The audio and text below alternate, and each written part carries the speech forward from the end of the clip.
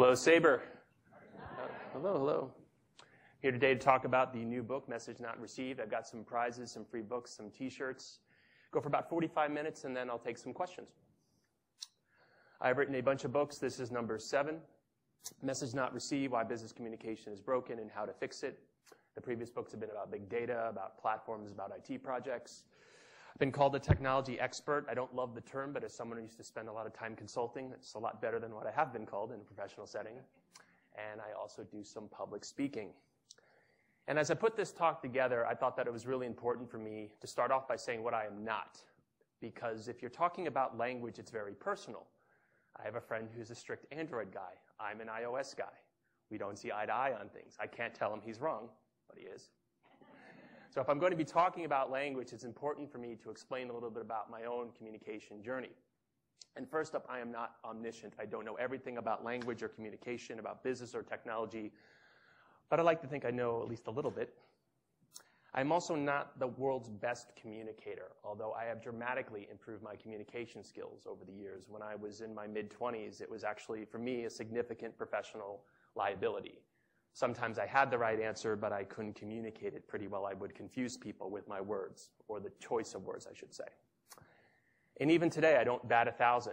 Sometimes people don't understand me. Sometimes I don't understand other people. But I like to think I've got a pretty good batting average. And then finally, I am not the arbiter of what is or what is not jargon. There's no big list in the book. I have my pet peeves. When I hear people talk about strategic alignments and synergies, I kind of roll my eyes. But I can't say that something is definitively jargon or not. And here I always go back to the very famous quote from 1964. Justice Potter Stewart was ruling on a Supreme Court case on the definition of pornography. Bet you didn't think I was going there this soon. And when asked for a definition, he famously said, "I don't know, but I know it when I see it." And I feel like that's the same thing with jargon. So you know it when you see it. It isn't necessarily one word, but when you read a paragraph or listen to a sentence ripe with a bunch of mumbo-jumbo, you kind of know what it is. And for 2 decades now, I've worked in professional settings, and I've seen the effects of bad business communication. My first book is called Why New Systems Fail. It's about dysfunctional IT projects, many of which hinged upon really bad communication with clients, with partners, with consultants, with software vendors. So I've seen it firsthand, and as I thought about book number 7, having written a couple about data, big data, data visualization, I decided to go on a mission to simplify business communication. And that's what I'll talk about today. Now, I've already quoted Justice Potter Stewart. I'm also going to throw a little Seinfeld at you. Told you. And he famously said, "We never should have put a man on the moon." Because now we can say we could put a man on the moon, but we can't insert name of simple task. So we can put a man on the moon, but we can't communicate well at work. And I feel like this is a really big problem, but fortunately, the solution is within our reach. And I'll talk today about how we can communicate better at work, and it isn't that hard. If I can do it better, then I fail to see why anyone else can't do it as well. So I've already thrown out a couple quotes. Here's one more that's actually on the jacket of the book. Does anyone know who said this one? We got some book prizes. It's a bit obscure. This is the Jeopardy $1,000 or $2,000 question. This is a tough one. Give him a book, George Bernard Shaw. Very nicely done. George Bernard Shaw, the Irish playwright and co-founder of the London School of Economics. I'll sign it later. Famously said the biggest problem in communication is the illusion that's taken place. And that, to me, is really a nice summary of it. We don't communicate with the intent of confusing people. We think that when we send an email or we give a talk, or we think that our message is being received, but often it's not. This is a very natural human belief, right? Yet, if this were the case, as I'll talk about in a bit, business communication wouldn't be so broken. Next book giveaway, this one is much less obscure. Who are these guys? Give it to Walter and Jesse. Yeah. So business community, my favorite TV show. If you catch me later, we can talk about Better Call Saul, which I think is excellent. So why is business communication broken? In a nutshell, I'd argue that there are 2 problems. Number 1, we send way too much email, and I'm going to tell you some stories in a bit and show you some data on just how much email we send and receive every day. And number two, we use way too much jargon and generally confusing language. Now, I'm a data guy. That hasn't changed. And I want to collect a little data right now. And it's interesting. We often don't think about how many emails we get in a day. And if I asked you that, you'd probably have to think about it because I don't know too many people who count. But I'd like everyone to stand up for a moment. And I want you to think about how many unread messages right now are in your inbox. Okay? That one you might know.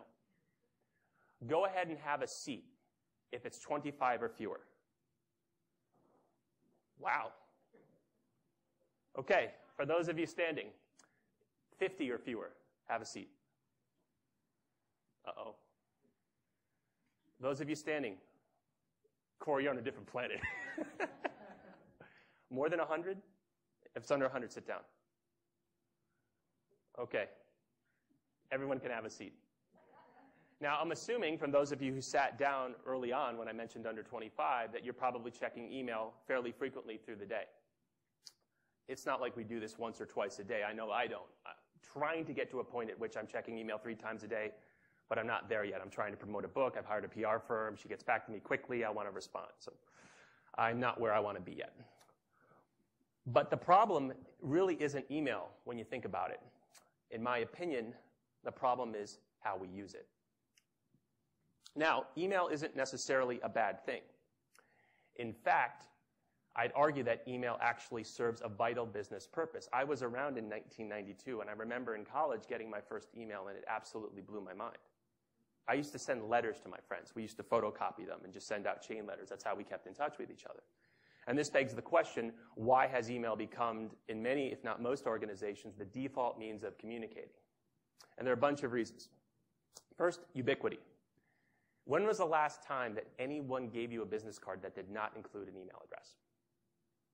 I spoke last week in Seattle, and actually one guy raised his hand. It happened because the guy was anti-email, so I sold that.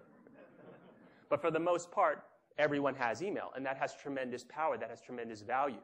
If only the left side of the room could email me and not the right side, then it has limited utility, right? But if everyone can email me and I can email you, it's tremendously powerful. They call it a network effect. So everyone has email. It's also incredibly convenient, right? Does anyone remember the days in which you actually had to go into a proper office, sit down at a proper computer, or if you're at home, log in with your laptop through a virtual private network or VPN?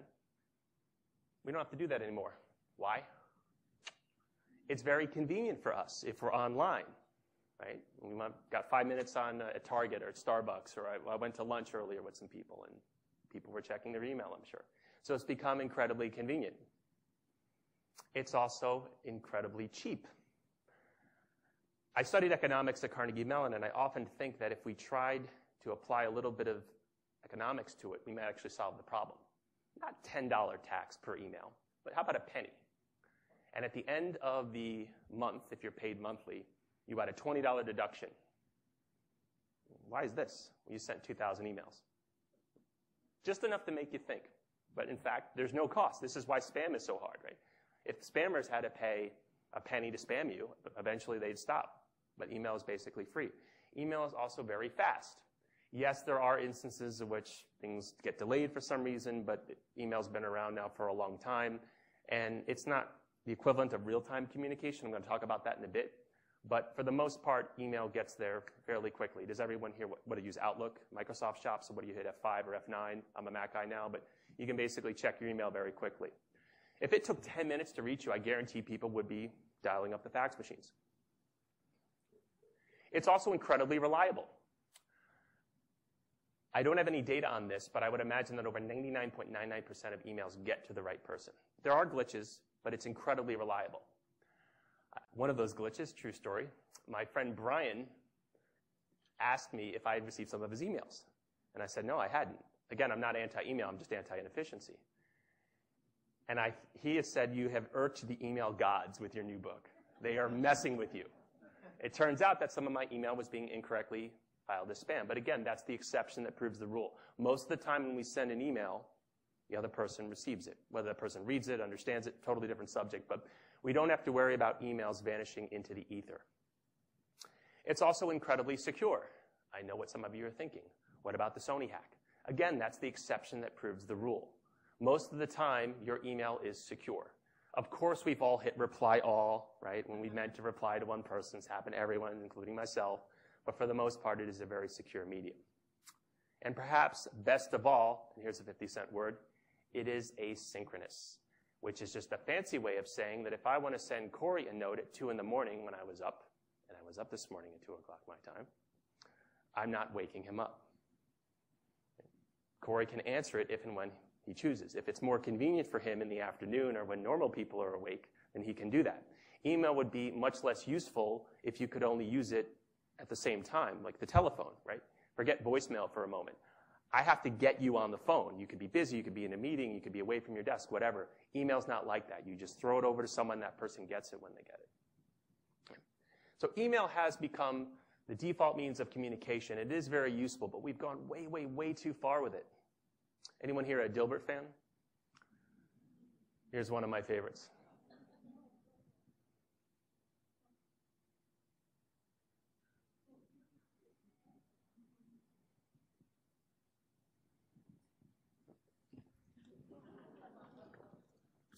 So I argue that the problem is not email. The problem is how we use it. Now for the next one, I'm going to give away a t-shirt. Now I've got men's and women's. Right. Who's this guy? Not just the movie, but the name. Very good. Here's a t-shirt. You pass back. Ted Knight from Caddyshack. He throws his club into a house and knocks somebody out because he sliced his golf ball. And I golf and I slice all the time. And it's very easy for me to blame my club. Club didn't swing itself. I did. So we spend a great deal of time sending and receiving email, but people don't realize how much. So I did some research for the book and asked the question, what percentage of time does the average knowledge worker spend sending and responding to emails? For a free book, anyone with a guess? 70, wow, no. I heard a 30. Who said 30? Okay, yeah, hook him up with the book. It's actually 28, but we'll take that. Were you one of the people standing up earlier after said 100? You might know people who spend 70% of their time. Okay. We definitely got to get you a book somehow. 28% of your day sending and receiving email. That's an astonishing number. 3 to 4 hours a day, every day, sending and receiving email. I'm a data guy. I like math. Let's do some. You're not winning a book for this one. This is way too easy. Although you don't watch The Simpsons. How do you not like Homer? This equation is not going to make any sense to you, but I'm going to explain it. Let's say that you receive 150 emails a day. And you spend just 1 minute, 60 seconds on each email. Sometimes it's more, sometimes it's less. Well, guess what? You're at 2.5 hours a day, and if you work 8 to 10 hours a day, there you are at your 28 to 30%. Now, let's say that you are comfortable with that, right? It's the default means of communicating. You don't write letters. Who here watches Mad Men, right? Inter-office memos with those envelopes, right? We don't do that anymore. That's just the way that people communicate. What's wrong with spending 2.5 hours a day on email? Okay, it's a fair question. But what if I told you that number is only increasing? If you think that you're overwhelmed now, here's some more data for you. You only get 100 emails a day. If that's growing at a rate of 15% a year, then by 2020, you will receive 200 emails in a day. Unless you can figure out how to cram more hours in a day, something has to give. This led Nick Bilton to say the following things. Nick Bilton is the author of Hatching Twitter, an excellent book about Twitter, very dysfunctional culture. I'll talk about Twitter more in a minute. But he thinks that is the single most invasive form of communication yet devised. He also writes for the New York Times. Smart cookie. You might be thinking, so what? It's invasive. We spend a lot of time doing it, right? What does it mean for the bottom line? Funny you should ask. In the book, I argue that if you rely on email so much, it's actually bad business. And I'm going to tell you some stories, and I'm going to throw out some numbers. And again, this one is way too easy. But it costs U.S. businesses about $1 trillion a year. Now, again, that's such a big number. What's the context? Well, Uber recently was valued at $40 billion, so that's 25 Ubers. The U.S. gross domestic product in 2012 was $15.4 trillion, so it's about a 6 or 7% increase in productivity or decrease in savings if you start adopting more collaborative tools. Now, this isn't my number. I didn't do the research. I just did some independent Googling. And this is the number that McKinsey came up with. They did a study, and if we embrace these new collaborative tools, in other words, not email, we actually can save this amount of money.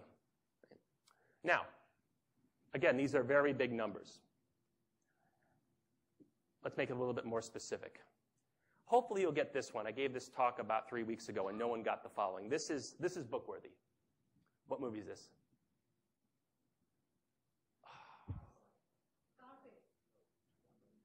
Close, close. It's Heat. Pacino and De Niro on screen together. These two storied actors, arguably two of the greatest actors in American history, for the first time are on the screen together. Yeah, they were both in Godfather 2, but Pacino was never on the same screen with De Niro. And I gave this talk at a large organization, and before the talk, we were discussing what I would talk about. And they told me the story about how, for 2 years, this organization struggled with a thorny data problem. Now, I've worked on many thorny data problems. I'm a data guy. But they were telling me how they were trying to solve the problem. And they were emailing each other back and forth. Now, making matters worse, the company was in San Francisco, and the other team was in England. Now, yes, you both speak English, but the Queen's English isn't the same as how they talk in San Francisco. And there's a time difference. And remember, email is asynchronous. So I might send you something on a Thursday, and they don't get it in England until Monday. Right? And by that time, what are you talking about? They finally got these people together. And after 2 years of emailing back and forth, they actually sat down and said, oh, this is the problem. I thought you meant something else. They solved it very quickly. Again, Seinfeld's quote, we could put a man on the moon, but it's going to take 2 years to solve a data problem. So there's this need for in-person communication. Yet a lot of us avoid it. Right? Why do we insist upon email? And there are a lot of reasons for that. Right? We can't seem to get off the email train. At a high level, the answer is because of people factors. Right? The answer is not technological. At lunch, we were talking about how 15 years ago when I worked in the enterprise, there weren't the same types of tools that I'm going to talk about in a bit. You could justify long email chains and ignoring these collaborative tools more because there really weren't that many better options. Yes, there were nascent knowledge bases and intranets, but compared to today, the tools you have like Atlassian with HipChat or Slack or Yammer or Jive or Trello, they're incredibly powerful. They're incredibly affordable. We live in an era of cloud computing, of open source software, of software as a service. You can try these tools for a month, and if you don't like them, go away. It wasn't like that 15 years ago. This is not 1998. There are very powerful tools that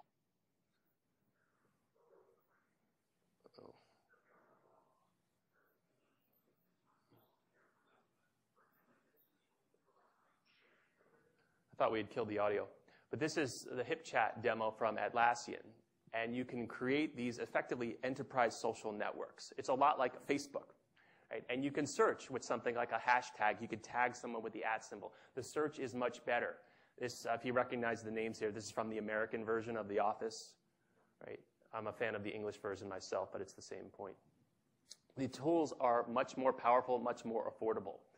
The search, for example, is much better. You don't have the information living in somebody's inbox. And if that employee isn't around, then I guess you have to hack it or maybe call IT. So I started wondering about the reasons we couldn't get off the email train. And there are a lot of them, and most of them have to deal with us. Number one, we're just used to it. If you send only 100 emails a day, then that's 500 a week. And if you do that for 48 weeks a year, let's say you get 4 weeks vacation, whether or not you check email and send them on vacation is a separate discussion, that's about 24,000 times a year. If you do something 24,000 times a year, you're going to get pretty good at it. You're going to get used to it. Right? Email is also very official. This is the way that companies announce things, right? A new hire, a new product launch. Right? This is the way they use communication tools internally. I would be remiss if I didn't mention the cover your ass nature of email, right? We've all had this happen. And let's say that Ashley and I go to lunch, and I report to Ashley, and I say, this hire is a mistake. We shouldn't be going with this person. I've got all these concerns, et cetera, et cetera, et cetera. And I finish our lunch. 6 months later, it's been known to happen, but I was right. Where's the proof? Right? Yeah, Ashley, remember that conversation we had? No. Or I remember it differently, or you, I won't say got hit by a bus. Let's say you won the lottery, you don't work here anymore. Right?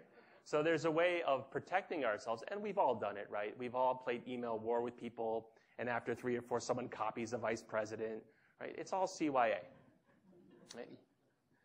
It's also ubiquitous. There is no friction. In the book, I write about a woman by the name of Justine Sacco. Does anyone remember what happened to her about 1.5 years ago?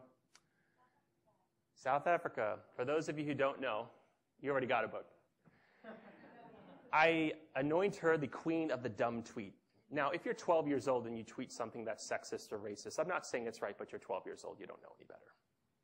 But if you're a 35-year-old professional woman who is a vice president of public relations for a bunch of media companies, you probably don't want to tweet the following. Going to Africa, hope I don't get AIDS, just kidding, I'm white. That went viral. Has Justine landed yet? Was trending on Twitter. Her plane didn't have Wi-Fi, so by the time she landed, she had no idea what was going on. My point is, there was no friction, right? So she could tweet any stupid thing that came into her head, and she was subsequently let go. Ironically, she just got another job. I guess she learned her lesson. So my point is that email is everywhere, right? Because of these things, it's so convenient. It's very easy for us to rattle off an email. It would be a lot different if we had to go into an office, if we had to log into a virtual private network from our houses. It's very easy. It's almost too easy, I think. In many cases, there's fear of personal interaction. We've all seen this with the squirrely IT people. Any Office Space fans here? Milton, Red Stapler? We fear having that discussion, right? We don't want to engage in a conversation that may make us say things we don't want to say, right? With email, we can sit back and refine it, make sure we get the tone right? I know I could rattle off stats about people blowing through emails in 20 or 30 seconds. I don't know about you, but I've spent on certain emails with political consequences in my consulting career easily an hour. Right? It was a treatise. In fact, I've probably written another 7 books just through emails in my career before I decided to write real ones. There's also, I think, what my friend Scott Birkin calls the cult of busy. Right? We secretly complain about email. Right? Oh, I'm so busy. But we love it. Right? We're important. We're needed. And you think about some of our friends who maybe don't have jobs, right, and they're down on their luck. If you're given the choice between being constantly bombarded and you have to feel important and a little overwhelmed and stressed versus being basically irrelevant, I would argue most people would opt for that one. Right? So we complain about it, but secretly we like it. And this isn't just me. This is actually science. We get a shot of dopamine when we get an email, when we get a text message. There's that possibility. Even though we secretly complain about it, we actually like it. And in many cases, there are cultural norms. Right? I have irked many people in my day because I said, well, there's a better way of doing this. Right? Have you thought about this tool or doing it this particular way? So that's not the way we do it here. Right? Now, that's a lot different in startups. Austin, from what I understand, has a relatively robust startup scene. Vegas does as well. It's not Silicon Valley, but no, nothing really is. And when I talk to people who run startups, a lot of them will use these collaborative tools. Why? They don't have the cultural baggage. They don't have the IT legacy systems. You don't have the mentality, right, that requires email. Of course you use a more collaborative tool, but it's easier at a company that's what I would call a greenfield site versus one that's been more mature, more of a brownfield site. Sometimes we're not aware that there are better tools that are out there. I was at a conference in 2013 in Manhattan with a bunch of other thought leaders, a term that I don't love, but again, I've been called a lot worse, so I'll take what I can get. And a fairly prominent woman had said, oh, employees are dying to be more productive, but the tools aren't there. I just said, what, are you kidding me? What do you mean the tools aren't there? Tools are everywhere.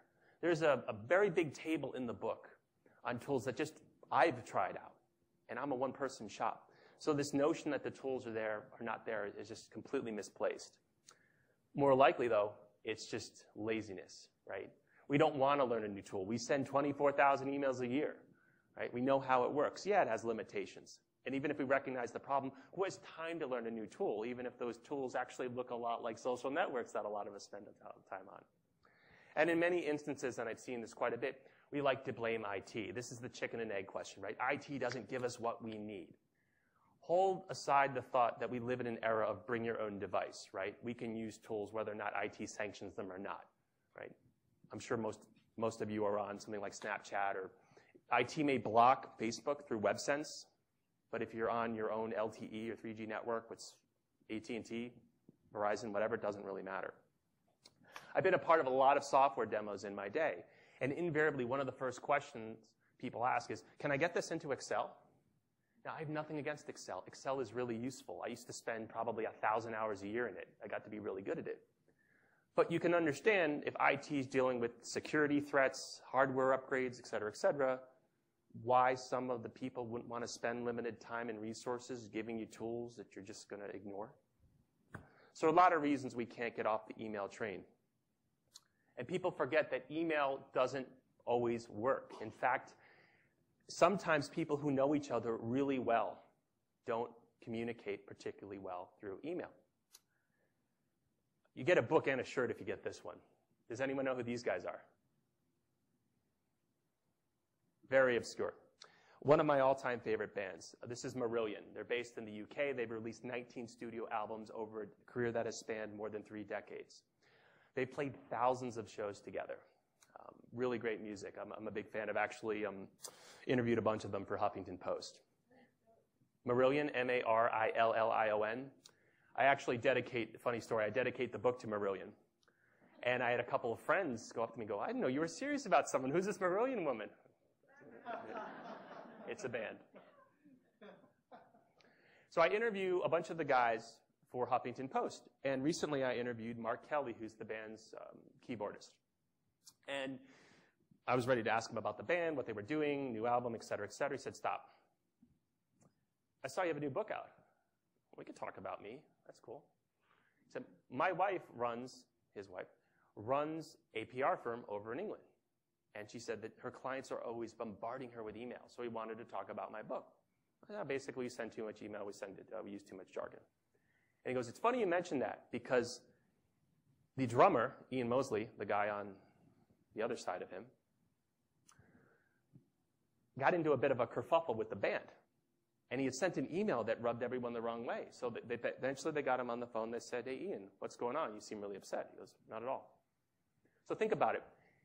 A band that's been together for over 30 years, played more than 2,000 or 3,000 shows together, can have these massive understandings over email. What does that say for a company with 300 or 3,000?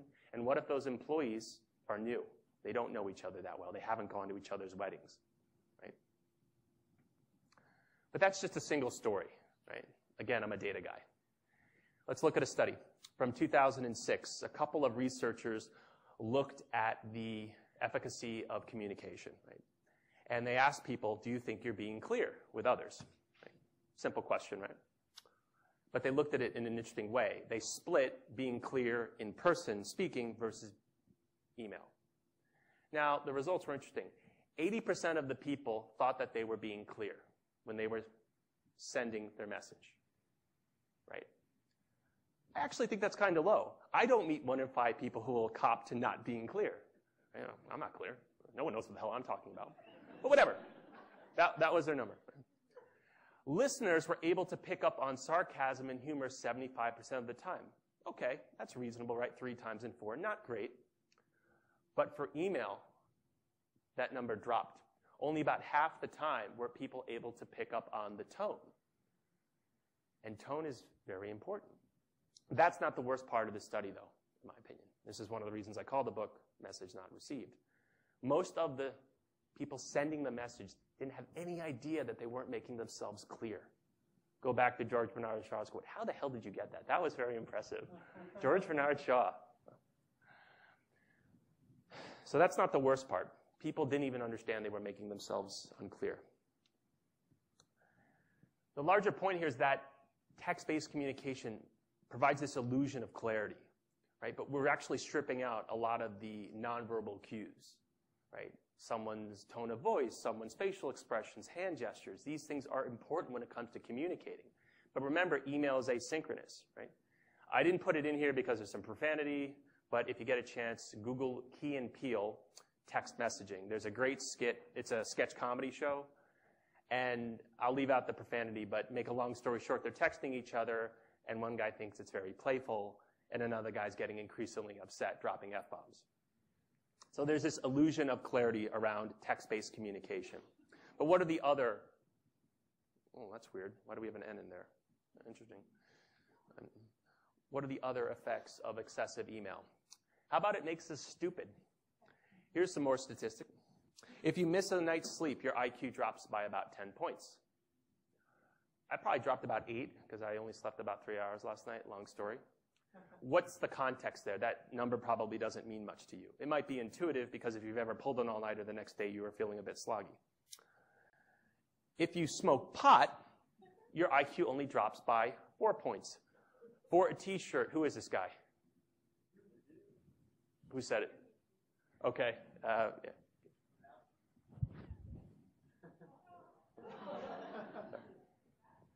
Love the dude. I actually had dinner last night with a friend of mine, and he didn't know I was a big fan, but he had on a big dude shirt. And once you see that, why even talk? So how have you been? Let's talk about the movie. Great movie. I haven't seen it. All right.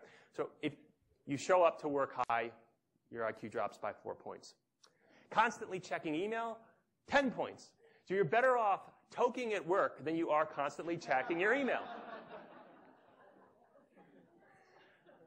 People think, oh, I'm multitasking. No, you're not. Multitasking is nonsense. You're multi-changing. You can't do 2 things at the same time. There's a reason that driving while texting is 4 times more dangerous than driving while drunk. When you're driving while drunk, you're actually trying to focus. You're texting.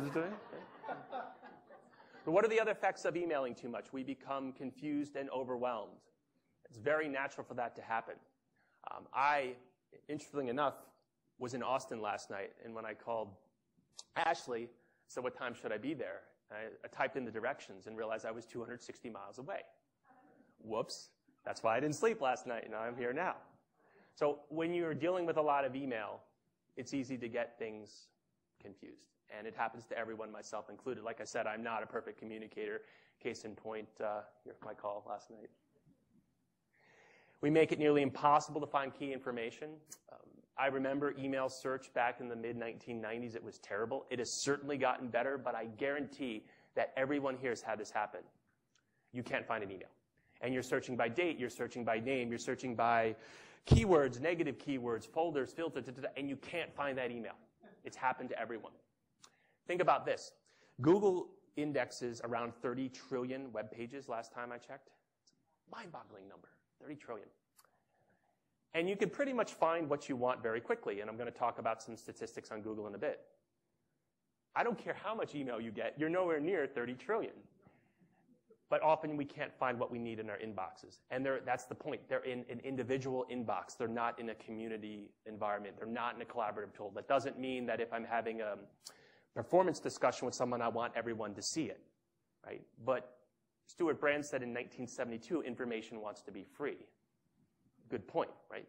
A lot of information should be shared. Not necessarily with the public at large, not even maybe with your colleagues, but why does all this information, valuable information, need to sit within an individual's inbox? We also tend to irritate customers and partners. Has anyone here heard of Constant Contact? I'd be shocked if you haven't, if at one point you haven't received an email at the bottom brought to you by Constant Contact, right? It's a marketing company. And Constant Contact did some research, and I cite it in the book, in which the single biggest reason that people unsubscribe from email lists is that they get too much email. They're overwhelmed. I know I'll sign up for a company's product or service. I give them my email address. I get to kick the tires on it. You send me 7 emails in 7 days, too much. We also lose focus. This is some more interesting data. In 2000, the average American attention span was 13 seconds. That means nothing to you because I have given you no context. I'm about to give you some context. That number now has dropped to 8. Okay, makes sense, right? We now are trailing goldfish. The average goldfish has an attention span of 9 seconds, and this data comes from the National Center for Biotechnology Information. We can't pay attention for as long as goldfish can. So think about that next time you're constantly juggling back and forth with email. Is it any surprise that things fall between the cracks? So hopefully I've made the case that we use email too much, that there are a lot of problems with email. Again, I'm not against email, but there are better tools for it. And at the end of this talk, I'm going to go over a few of my rules for email. For example, if I were king, I would ban urgent emails. If it's really urgent, you should call up. When I realized that I was 221 miles away last night at 6 o'clock, I didn't send Ashley an email. I called up and said, I think I screwed up. Email's only half the problem, though. The other problem with business communication, the way I see it, is jargon. And here's where I get to tee off on some pretty horrendous uses of the English language. I think that the following quote ought to be in everyone's office or cubicle in corporate America. No less authority than Einstein stressed the merits of simplicity. And people say, well, that's all fine and dandy for something, but I work on really important technology stuff. Okay. I had lunch about a year ago now with a buddy of mine, and I'm a pretty technical guy. I am a geek. My friend just dances circles around me. Acronym this, big data that. So I'm having lunch with my friend and his son Jacob's 16 years old, and he's talking about big data. And you can imagine what Jacob was doing. Or I should say, you should imagine where Jacob was looking. And I stopped about 10 minutes in. I said, Jacob, do you understand what we're talking about? He said, what do you think?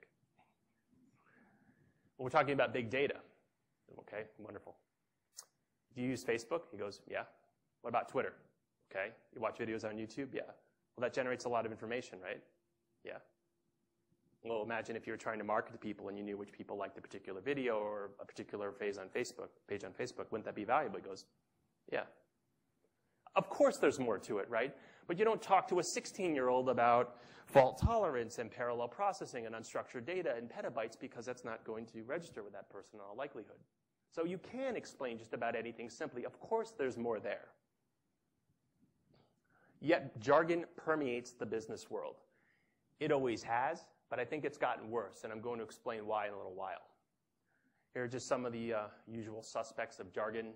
Like I said, I can't tell you there's a definitive list, but when I see price point, that one just drives me crazy. Why is it price point? Why isn't it just price? All right, T-shirt to whoever gets this one. What vision statement? Which company? Color should give it away a little bit.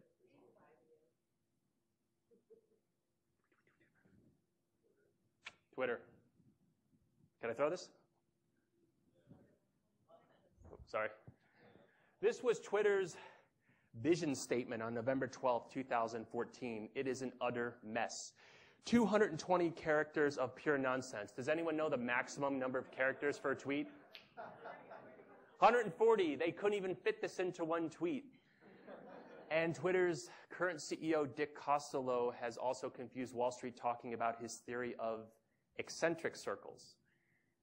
He actually meant concentric. Everyone makes a mistake, but he said it twice. Now, if your company is valued at, last time I checked, $30 billion, and your multiple is off the charts insane, it behooves you to be reasonably clear with people. Dennis Berman from Wall Street Journal, he's the business editor, threw out this snarky tweet in response to the mission statement from Twitter. 35 words, 62 syllables, 4 clauses, and 2 grammatical errors. Why can't you be clear about what your company is doing, especially when your whole product is based on brevity and wit? But it isn't just Twitter. Here's a press release from a software vendor that I actually cite in the book. And this is a stunning bouillabaisse of tech jargon. And as I mentioned, a couple of my books are about big data. So I know what a lot of these things are, but when you put them together in one sentence with 61 words and 380 characters, I defy you to explain what this means. True story. I was at a conference last year in Las Vegas, and I saw a guy from CSC at one of the booths. You know where this is going. So I walked up to him and said, tell me about BDPAAS. And he was really excited because someone had heard of it. And, whoa, because of the cloud, and you guys have any customers? He didn't like that question. And he equivocated. Well, it depends on what you mean by customer.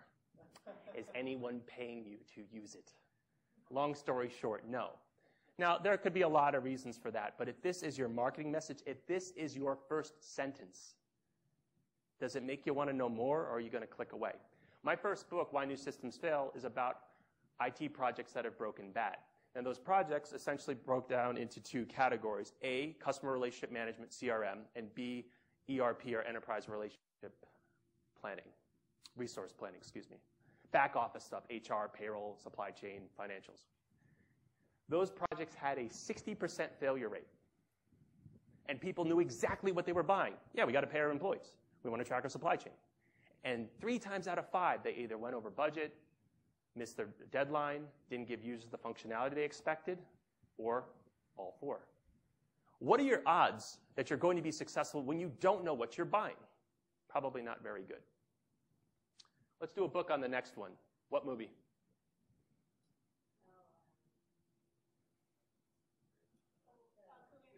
Cool Hand Luke. Here we go. Get a book. How many books do we have left, by the way? 2? 1 more. Okay. I still have a T-shirt left and 1 more book. Cool Hand Luke, one of my favorites. Paul Newman, Failure to Communicate.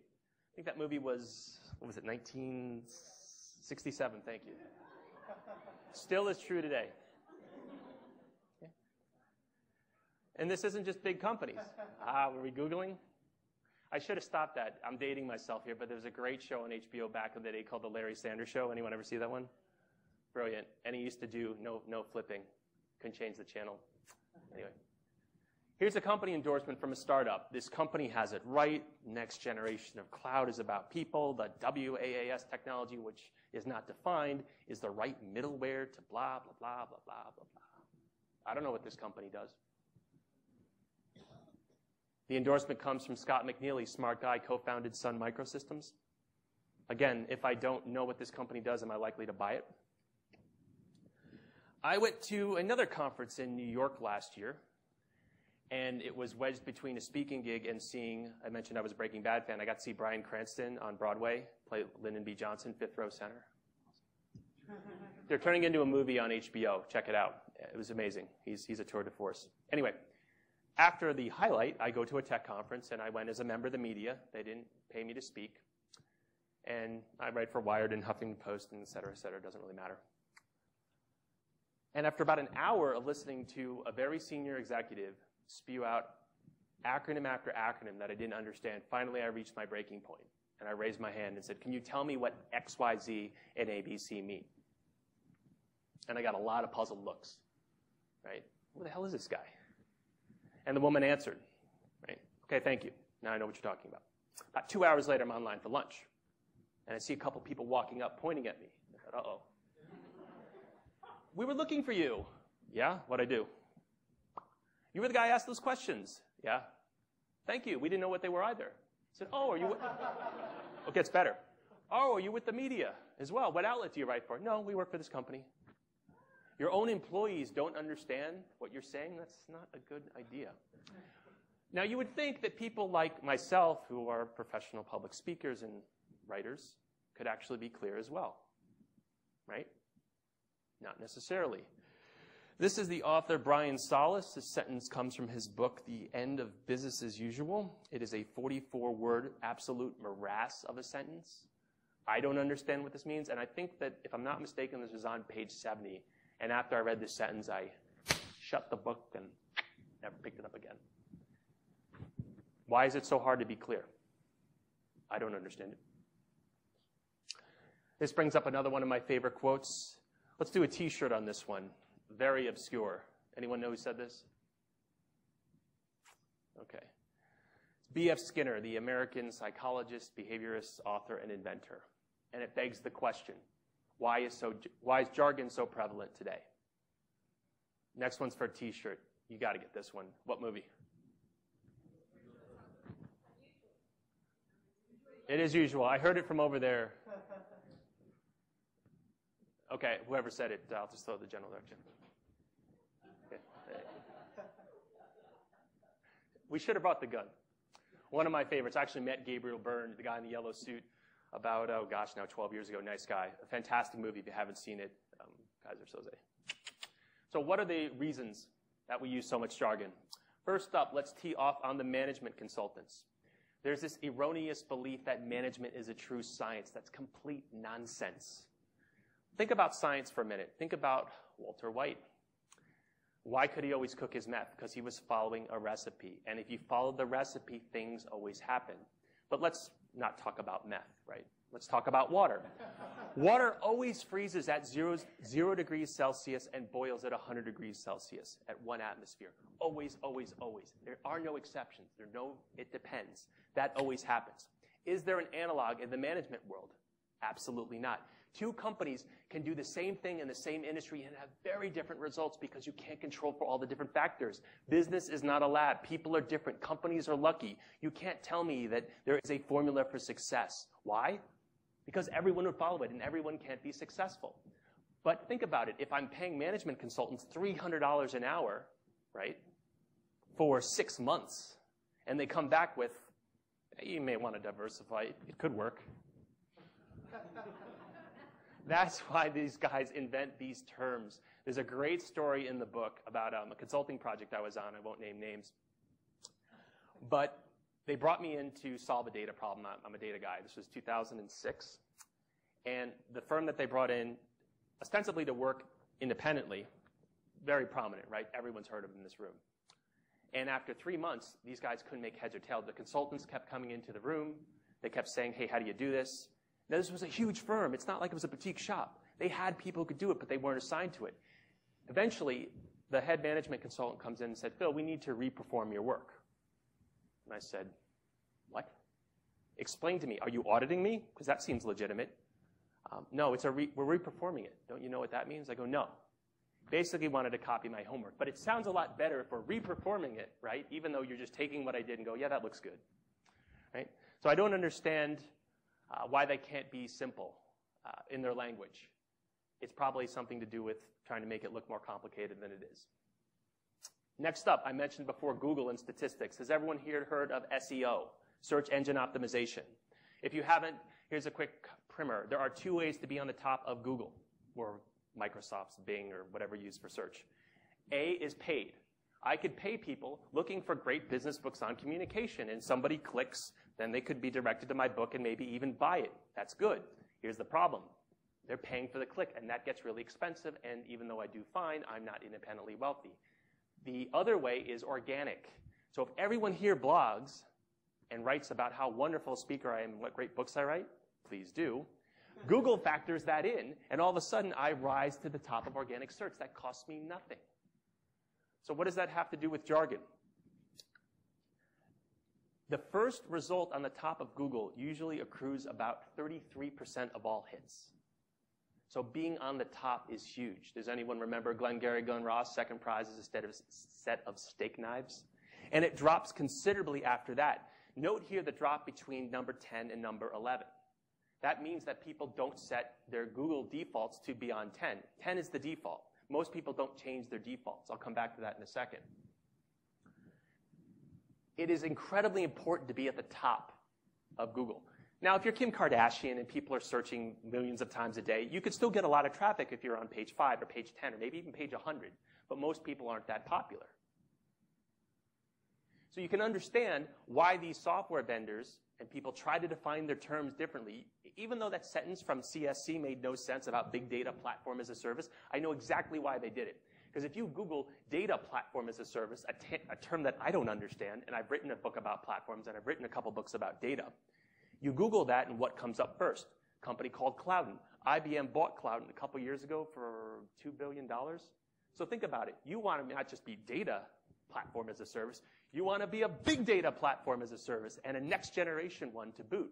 So you're seeing this proliferation in jargon and buzzwords because people want to be on the top of something. I don't want to search for spreadsheet. Microsoft's going to be number 1, number 1,000, right?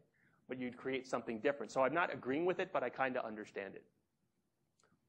There's this need to sound smart and important. as if the bigger words mean that you're more intelligent.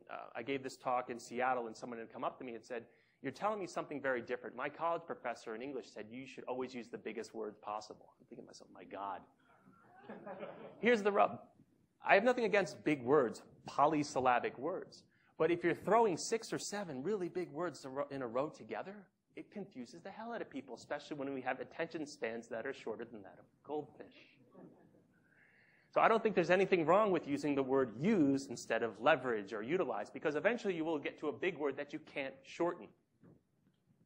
There's this fear of simplicity. I don't want to make what I'm doing seem so simple. Anyone can do it. Only I can do my job. It's the same fear that goes into why we send and receive so many emails. Again, culture and customs. Some organizations only know of jargon. Did anyone ever read the book or see the movie The Smartest Guys in the Room about Enron, the company that blew up a few years ago? There's a thing called confirmation bias. We don't like to question people who are in senior positions. Organizations, with the exception of a company like Zappos, which is basically trying this experiment called holacracy, it's flat. Most organizations are hierarchical, right? And you tend to take your cues from senior people. People parrot the words of the actions of VPs, of CEOs, right?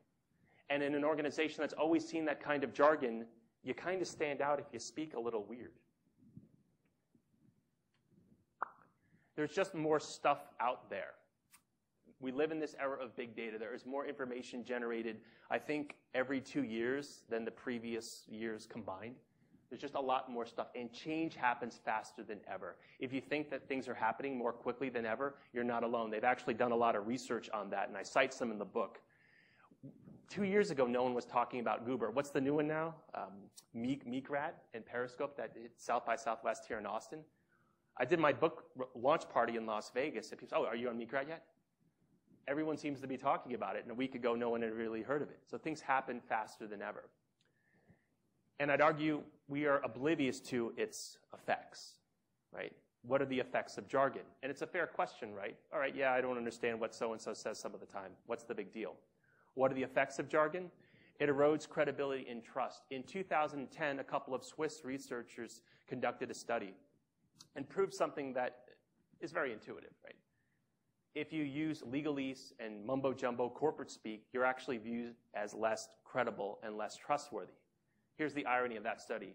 The authors recommended that people engage in greater, I'm not making this up, linguistic concreteness. That's a little ironic, right? You need to be more linguistically concrete. It confuses and overwhelms employees. Again, research from the book, employees are reaching an information tipping point they can't handle anymore. Right? I mentioned before how emails were increasing at about 15% a year. Something has to give. Most employees can't find what they need when they need it. And if you miss that one thing, that little detail about being on the wrong side of Texas, bad things can happen. It causes lost sales. I'm going to wrap up soon and take some questions, but you can't, there's a reason that CSC representative didn't have any customer success stories. And I went to the website as well, and I didn't see any. If you're a software vendor, what's the one thing you want to do? Why do you see the logos on the front, right? If you don't have them, it means you don't have them. Delays and significant project failures. If you don't understand what you're trying to do and you're not clear about it, if you raise your hand and ask, even though I got a lot of weird looks at that conference, they should be thanking me. Because if I don't understand and I'm an industry expert, media guy, talking head, author, speaker dude, what are the odds that other people understand it as well? It decreases clarity. Right? Even if you only have to ask 10% of the time, what do you mean by that? It's slowing you down. All right, I've convinced you. How do we start communicating better at work? I will preface this by saying that clear communication guarantees absolutely nothing. Does anyone here play blackjack? Okay, this was me last time I played in Vegas. I try not to play that often, but I live in Las Vegas. It's the law. You have to go to a casino once a year. What do you do here in Las Vegas if you're me with 11? Double down. I doubled down and I lost. I pulled a 4, dealer flipped over a 10 and a 5 for 16. It was a lot like the movie Swingers. So clear communication guarantees absolutely nothing. But I like your chances a lot better if you're communicating well. So I'll end with some tips and then I'll take some questions. Look for communication canaries in a coal mine. If some people don't communicate well, try to identify them from the beginning. I pitched my book tour sponsorship to a large company I won't name, and the PR firm's email address is at the front of the website. So after 3 emails back and forth, I said, hey, here's a link to my schedule. Here's my phone number. Let's talk. She responds. no time, have to do this over email. Now, I'm actually glad that happened. I broke my 3-email rule, and I responded with, I hope you appreciate the irony here. You represent a company that's trying to minimize email, yet you will only email me. Not very efficient. I want to know that ahead of time, because if I don't have the person's phone number, and I will pick on myself, and I'm on the wrong side of Texas, and I send you an email about what I should do, that's not a good thing. I want that person's phone number. There should be no such thing as an urgent email. Avoid the curse of knowledge. In some instances, it's not that we're trying to appear pompous or condescending. Sometimes we just forget that people don't know what we know. This happened to me when I was speaking at Cisco. I asked my contact if he wanted a galley of the book. His response, what's a galley? I wasn't trying to be pompous, I don't think. A galley is just the PDF that ultimately becomes this thing. So it happens to everyone, the curse of knowledge. We know what we know, and we forget that other people don't. Clearly define your terms. I bet you that most people in this room know what SEO is. But when I mentioned SEO, I offered, what, a 20-second definition? And I bet you that the people who may not have heard of it or weren't as familiar probably appreciated that high-level overview. It doesn't take very long to define your terms. I'm a big fan of using simpler language, saving your syllables. I don't think there's such a thing as an email conversation. Again, if only half of the time people understand you, why would you take that risk if it's something important? I don't think it makes any sense. And finally, the word communicate means to make common. People forget that, right? That's my story, and I'm sticking to it. Here's how you get in touch with me, and we have time for some questions. Yes?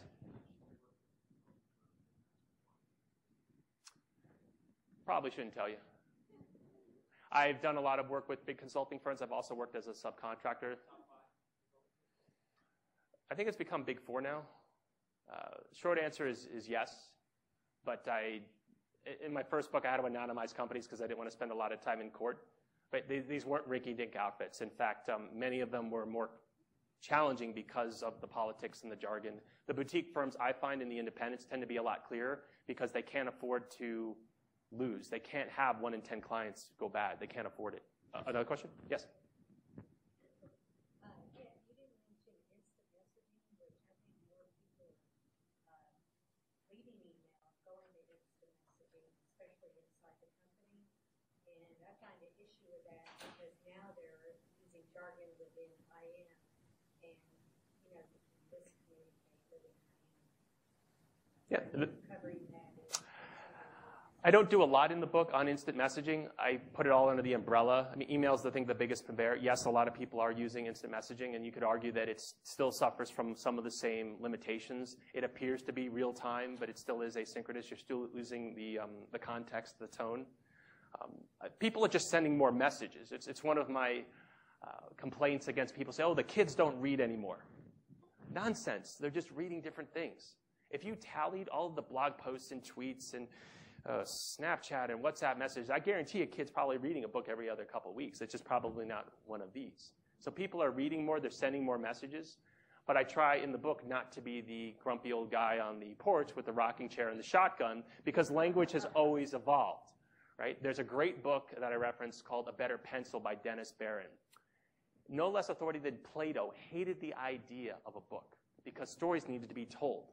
When the typewriter was invented, people couldn't stand it, because it was loud and it was impersonal. And if I wrote you a letter, you saw my penmanship. You saw how I wrote. But a typewriter was just the same courier font. So people have always resisted different technologies. I do think that things are changing faster than ever, but things have always been changing.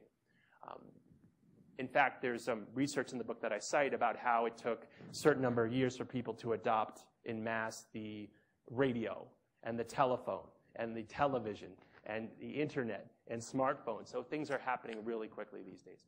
Other questions? Okay. Well, thank you for your time. I'll hang out if anyone wants a signed book if you won one, or T-shirt or something. But again, thank you for your time.